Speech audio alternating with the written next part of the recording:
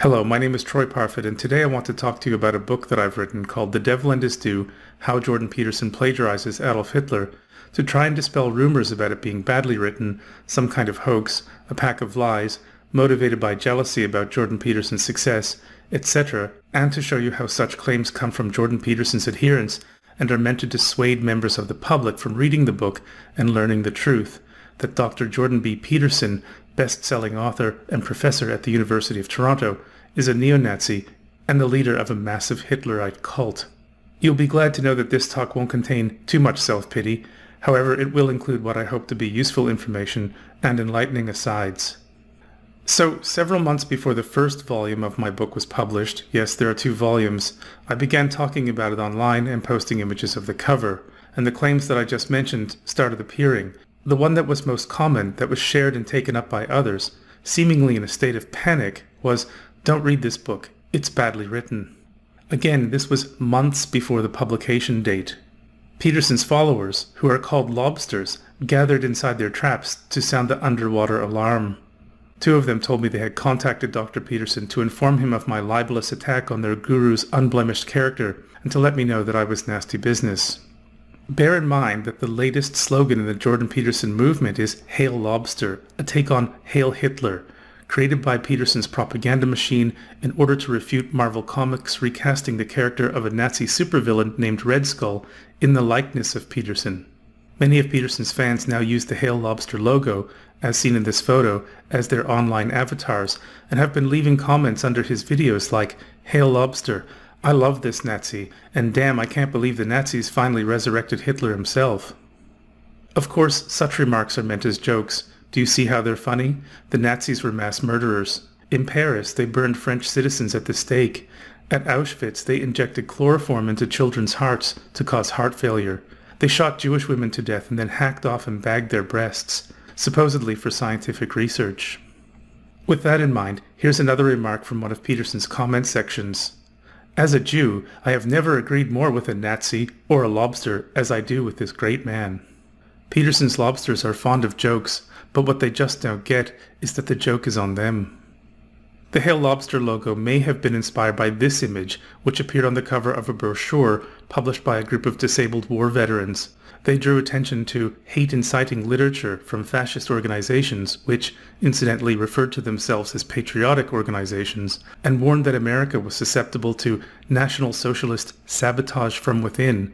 Their pamphlet also said, "We cannot reach the source of this filth, as we did in 1917, but the poison pumps that are busy in our own land must be plugged." The Hail Lobster logo appears on a Hail Lobster t-shirt, modeled by none other than Jordan Peterson's daughter, Michaela Peterson. As you can see, the logo and the t-shirt are black, white, and red, the same colors as the flag of the Third Reich.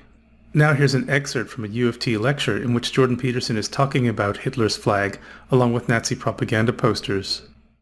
"And the Nazi flag itself, those are the 3 primary colors. Like if you look around at cultures worldwide and you look at names for colors, every culture has a name for black, white, and red. Do you see how this information could be useful to students of psychology?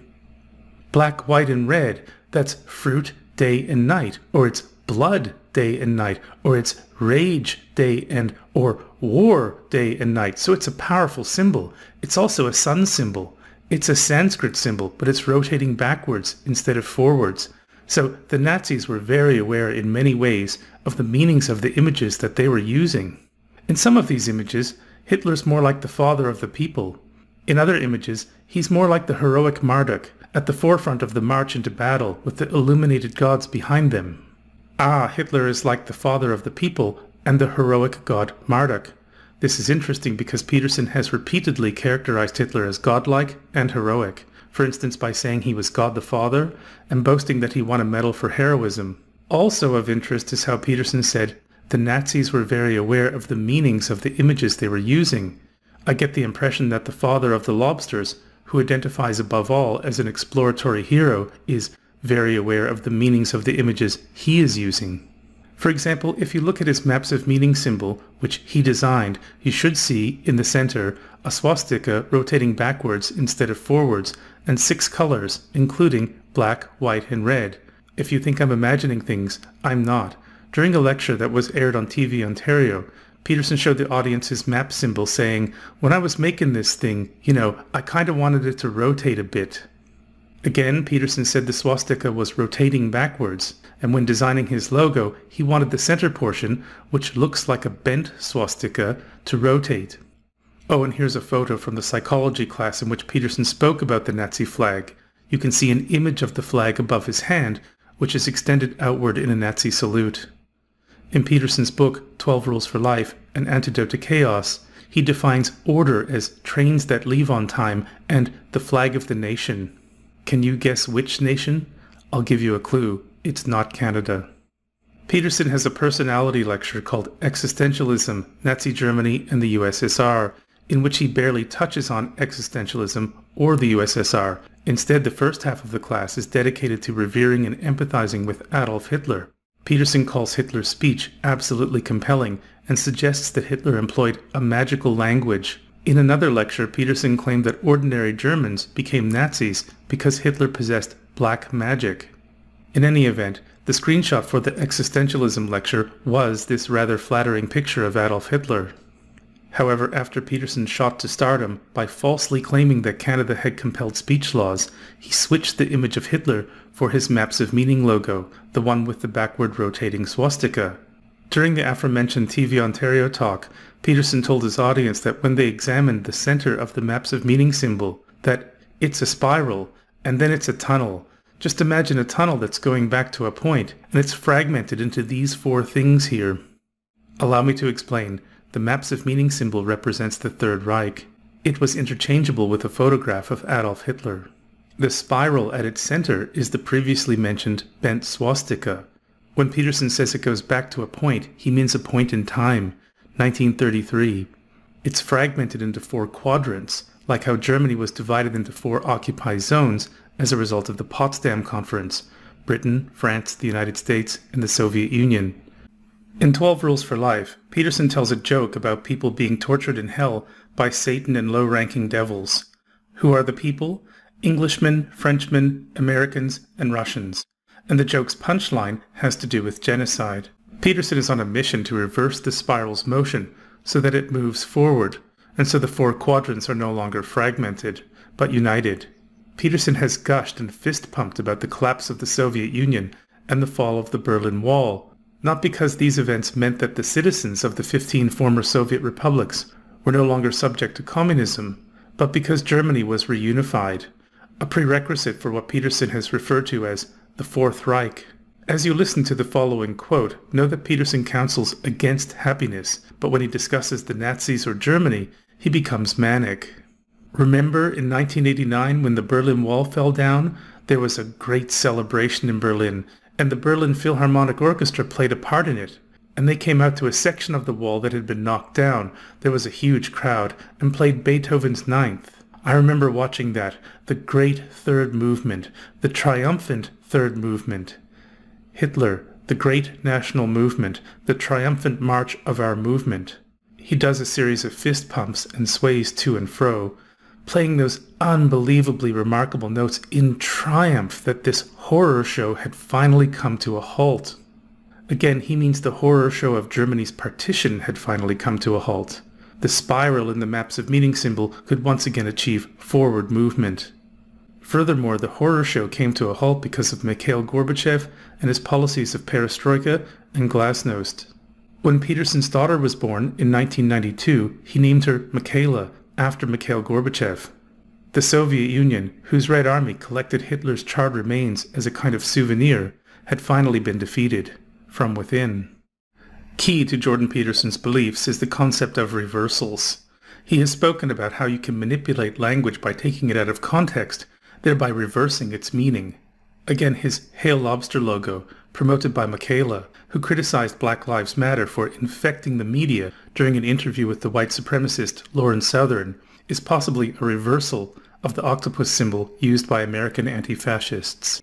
While prophesying the demise of democracy, Peterson has warned that when things go too far in one direction, that is, toward liberalism, they come swinging back, or will reverse, quote-unquote, with a vengeance. Hitler likened the opinions of the working class to a pendulum that exists in an eternal sway. Carrying on, after Marvel Comics compared Peterson to a Nazi supervillain, he said, "I've been called a Nazi before. It's not pleasant, but this is one step beyond that." He laughs. "I mean, Nazi apparently isn't enough. I have to be a magical super-Nazi. It's so surreal and absurd." Do you see the irony? Calling someone a magical super-Nazi is surreal and absurd, yet by saying that Hitler was godlike and spoke in a magical language, Peterson was effectively portraying him as a magical super-Nazi or superhero. Also, being called a Nazi is not pleasant. Indeed, he has said that he'd like to slap or get physical with two people who compared him to a Nazi, one of whom was a woman. But if he calls people Nazis, that's fine. To be certain, he claims that one of his core beliefs is that, at heart, everybody is a Nazi. He has also said, "In my classes, and I tell my students this right at the beginning, I'm trying to get them to understand why they are Nazis." So perhaps we can conclude that everyone is a Nazi except for Jordan Peterson. Or maybe not, because Peterson has routinely identified as a Nazi. For instance, when he said that working as a guard at Auschwitz would have supplied him with happiness and left him feeling deeply satisfied. Put another way, oppressing, threatening, torturing, murdering, and sending innocent people to their deaths, men, women, and children, day in and day out, presumably for years, would have been Peterson's dream job. Unfortunately for him, he had to lower his standards and teach students, who he has characterized as stupid, that Hitler was akin to the god Marduk at the University of Toronto. He has stated that he could have enjoyed taking Jews off trains and working them to death, and he reminds his followers that they could enjoy it, present tense, too. Sure, he has also made statements denying that he's a Nazi. For example, because the political agenda I opposed was being driven by the people on the radical left, those are the people I've been taking to task, let's say. I didn't expect that the initial reaction would be, "Oh, you must be a Nazi." However, during an interview with Esquire magazine, he declared, "I have something in common with Nazis, in that I am opposed to the radical left. And when you oppose the radical left, you end up being a part of a much larger group that includes Nazis in it." As Peterson has made clear, the radical left includes the Canadian government, who he claimed was corrupted by the Marxist element, or what Hitler called communist elements, that is, Jewish wire pullers, as well as educators, for the crime of promoting social equality, and just about everybody who isn't an adoring member of his cult, or who doesn't bat an eyelid when he admits he could murder Jews, raves about Nuremberg rallies, or calls Adolf Hitler God the Father. As for the much larger group that includes Nazis in it, which is opposed to the so-called radical left, that would be the alt-right, and Jordan Peterson is its most esteemed member. If you provide Peterson's followers quotes of him admitting that he is united with the Nazis in opposing the liberals, they will tell you you're lying. He never said anything like that, and you know nothing about him. If you show them the source, they will accuse you of taking him out of context. If you ask them to provide the context, they won't be able to do it. If you show them multiple quotes of him, say, identifying as a genocide-minded maniac, they will tell you how refreshing it is that JP can be honest about his feelings, or that after he impressed upon them that they were Nazis, they finally began to understand themselves, and the world started to make sense. After all, you never hear other public intellectuals admitting that they have what it takes to butcher Jews in a human slaughterhouse. What good are they? A search for The Devil and His Due yields reviews from Goodreads, 8 reviews and an average of 1.5 stars. Here's what some of them say. Utter shit. Something between pig shit and horse dung. I wonder how the reviewer would know what those two types of feces combined was like. Lies and slandering, probably because of jealousy. Don't waste, W-A-I-S-T, money on this book. And my favorite, do you even have a brain? With no question mark. If you go to Amazon.com, you'll find more of the same. 11 reviews, 2 admissions of not having read the book, and an average rating of 2 stars. One says, should have come with a tinfoil hat. Poorly written book with an Alex Jones level absurdity. This is intriguing because Peterson has defended Alex Jones when he said that Lawrence Southern should not be deplatformed like Alex Jones was deplatformed. Lawrence Southern and Alex Jones are white supremacists who float the white genocide conspiracy theory, and Jones played a role in fomenting the 2021 storming of the US Capitol. Another review called Complete Hatchet Job by a Lunatic says, I can find more patterns shared between this book and Hitler's work than the author can find between the 2 names mentioned in the subtitle. In other words, perhaps the one plagiarizing Hitler is me. This is a recurring theme. Peterson's followers have told me that I'm the Nazi. Peterson does something similar when he characterizes liberals as Nazis. He did this in The Rise of Jordan Peterson when he implied that liberals were en route to creating another Holocaust, and in conversation with Douglas Murray when he said that liberals were the new Nazis. Douglas Murray is another esteemed member of the alt-right who spends a lot of his time expressing exasperation about the presence of non-white people in Europe, and who insists that Tommy Robinson is not a Nazi or even a racist. Peterson has also come to the rescue of Robinson, arguing that when the UK government imprisoned Robinson, they jeopardized his safety. Tommy Robinson is a white nationalist and a past member of the fascist British National Party. He is also the former head of the fascist British Defence League. At an anti-immigrant rally in Dresden, Germany, Robinson told a crowd of 40,000 people, "Do not let Germany be dragged back to chaos and destruction. All of your progress is now threatened. Your current Chancellor, Angela Merkel, seems to be handing out the birthright of German citizens like she is handing out candy to children." Just to be clear, Peterson has criticized elementary school teachers who promote, and I quote, peace, empathy, tolerance, and human rights, and who make students aware of anti-Semitism. He's against teachers who talk about anti-Semitism, just like he's against Jewish members of the Frankfurt School who believe that the primary objective of education should be to create citizens who would not participate in another Holocaust. But when Tommy Robinson was jailed for the 4th time, in this case for contempt of court, Peterson tweeted that the decision was not a good omen. Educators who advocate tolerance, bad. Far-right thugs who promote racial hatred, good. Concerning Robinson's exhortation to not let Germany be dragged back to chaos and destruction, be aware that chaos and destruction were words that Hitler used in reference to the supposed character and intentions of the Jews. Jewish Bolshevik chaos would need to be replaced by a Nazi new order, and given that the Jews were so destructive that they wanted to kill all life on planet Earth, the Aryans should destroy them as a precaution. In 1939, Hitler said, "I overcame chaos in Germany, I restored order."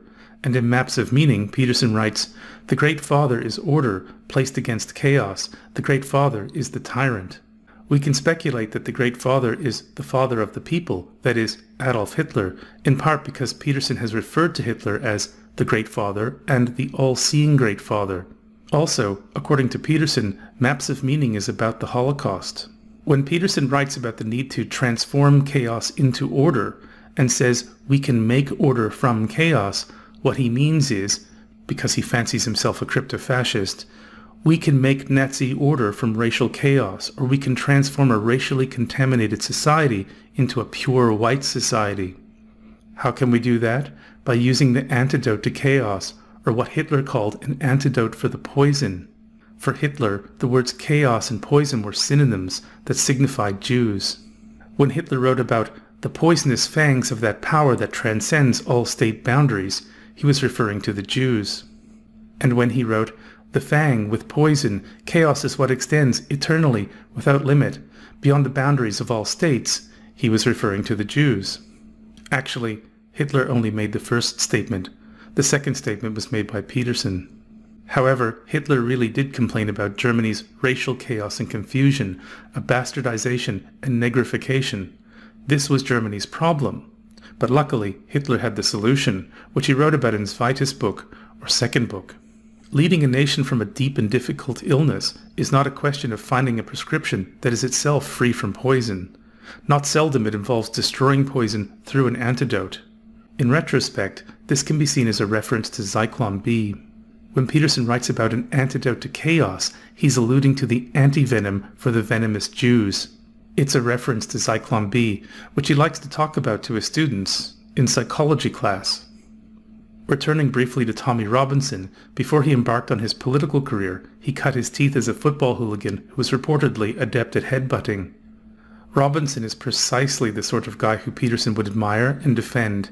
He's one of JP's heroes, that is, far-right goons, who fights against the dragon of chaos, that is, non-whites. Across The Devil and His Due's negative reviews, there is, unsurprisingly, little to no mention of the evidence, because the reviewers didn't read the book. Which is another disturbing aspect of this story, evidence avoidance and evidence denial. People should be familiarizing themselves with the Jordan Peterson story, which is, if I do say so myself, fascinating if exceedingly disturbing, but most people won't. In the 1920s and 30s, people also ignored and denied evidence. In Mein Kampf, published across 1925 and 1926, Hitler said if 12 or 15,000 of these Jews who were corrupting the nation had been forced to submit to poison gas, then the millions of sacrifices made at the front would not have been in vain. So we can see Hitler fantasizing about the Jews being gassed 16 years before he ensured that the Jews were gassed. By 1939, Mein Kampf had been published in 11 languages and sold 5.2 million copies. I wonder how many people who owned one noticed the allusion to gassing the Jews and thought about what it might portend. But then I wonder how many people who possessed a copy of My Struggle actually read it. Hitler said that had he known he was going to be made Chancellor, he would never have written the book. As it happened, he had nothing to worry about. People failed to heed its many warning signs. Even today, when people talk about Mein Kampf, what they tend to note is that it's badly written. Some sections are badly written, but that's beside the point. What does it say? Furthermore, reading Hitler's autobiography or manifesto is often considered taboo. It depends why you're reading it. If people were aware of the rhetorical stratagems that Hitler employed, Peterson might have been outed as a Nazi years ago. Become an individual. Stay away from the collectivist left. Exude personal strength. Take up and carry your burden, like Jesus carried the cross.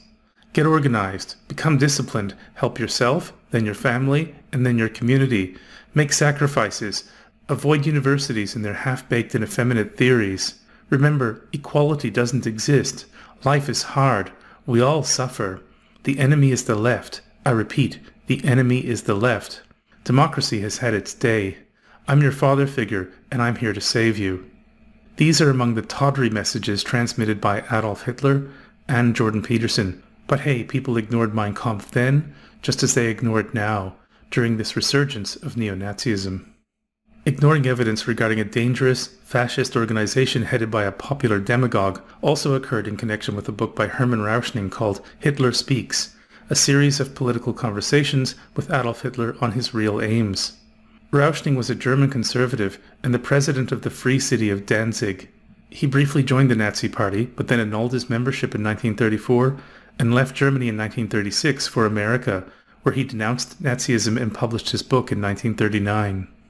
As the subtitle suggests, it's based on meetings and chats that Rauschning had with Hitler and the notes he made after such consultations. Rauschning comes across as exceptionally observant, even prophetic. He reveals that Hitler modeled his movement after a religion or cult, that he had been influenced by mysticism and the occult, that he was itching for a war that he knew could cause widespread devastation in Germany, and Rauschning argues that Hitler was a rage-filled and egomaniacal lunatic who had transmitted his insanity to others like a virus.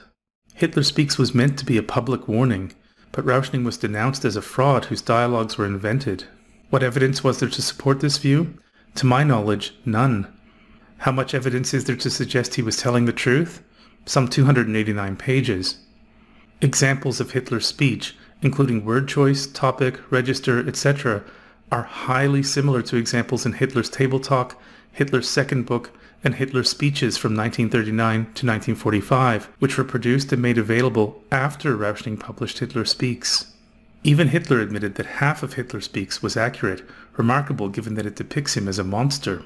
Perhaps by 1939, Rauschning's warning came too late, but if his book had been taken seriously, it could have proved an invaluable source to Western intelligence agencies and the general public. But then, as Gustave Le Bon wrote in The Crowd, A Study of the Popular Mind, the masses have never thirsted after truth. They turn aside from evidence that is not to their taste, preferring to deify error, if error should seduce them. Whoever can supply them with illusions is easily their master. Whoever attempts to destroy their illusions is always their victim. The Devil and His Due is not badly written. It is at worst competently written, and at best well written. True, it is not the type of book that calls for literary pyrotechnics. It's not a novel or an advanced polemical tract. Instead, it reads a little bit like a whodunit. Spoiler alert, it was Peterson in his upstairs office, or Eagle's Nest. Ever wondered why he has eagles painted all over his walls? With books by and about Hitler on his desk so that passages could be plagiarized. One of those books was Rauschning's Hitler Speaks. Jordan Peterson told Dave Rubin that when he writes, he acts like a thief and imagines himself to be surrounded by barbed wire. Hitler began writing Mein Kampf in Landsberg prison, surrounded by barbed wire. When a bookstore in New Zealand removed from its shelves 12 Rules for Life, An Antidote to Chaos, Peterson observed how the retailer continued to sell Mein Kampf. That his book was banned, and the book that supplied many of its ideas was not, must have provided him with a sense of happiness and left him feeling deeply satisfied. The Devil and His Due is not some kind of hoax. On the contrary, it exposes a hoax, perpetrated by Peterson on just about everybody. It reveals how he is not really a self-help guru, but a self-harm guru. It illustrates how he is not, as he claims, warning about neo-Nazism and trying to prevent another Holocaust, but rather promoting neo-Nazism with the aim of creating another Holocaust. The wheels fell off Peterson's tricycle long ago. He is completely insane. The Devil and His Due is not a pack of lies. Instead, it reveals how nearly everything Jordan Peterson says is a lie. The Devil and His Due is not motivated by jealousy about Peterson's success. Peterson is a Nazi and therefore an abject failure. However, he has been successful at getting people to believe that he is a force for good, when really he has dedicated his life to the pursuit of evil. Before he identified as a self-help guru, he identified as an expert on evil, which he said he had studied pretty much his whole life. In Maps of Meaning, which, remember, is supposedly about the Holocaust, he quotes John Milton's Satan to say, "Evil, be thou my good." This is Peterson's core belief. It is why he says the sign on the gate at Auschwitz that read, "Work will make you free," was a little joke. It is why he urges his listeners to view Hitler as a genius who must not be blamed for the war or the genocide. It is why he said Hitler burned the Jews beautifully, and that the Nazis were unbelievably great at burning the Jews. It is why he talks about the valuable lessons he learned from the occult. It is why he praises and defends mass murderers like the Columbine killers, Karl Panzram and Paul Bernardo, all of whom murdered children. And it is why he has said, "I can understand Nazis, and the reason for that is because I can see that as an aspect of myself, truly." I don't know what or how much you know about Jordan Peterson, but I can practically guarantee, sorry to say, that he is not who you think he is. His stated aims and beliefs are merely part of his public persona, an extension of his false self. He has an expansive, latent belief system hidden from the public. This system is sophisticated and horrifying. To understand it, and, as Rauschning might say, Peterson's real aims, I would kindly ask that you set aside your preconceptions, be open to the possibility that what I'm telling you is true, and read the Jordan Peterson story. If you would like an overview of that story, a 57-page document called Jordan Peterson and Neo-Nazism, What You Need to Know, you can email me at teparfitt@gmail.com. In the subject line, please include the phrase Jordan Peterson and Neo-Nazism. Thank you, and bye for now.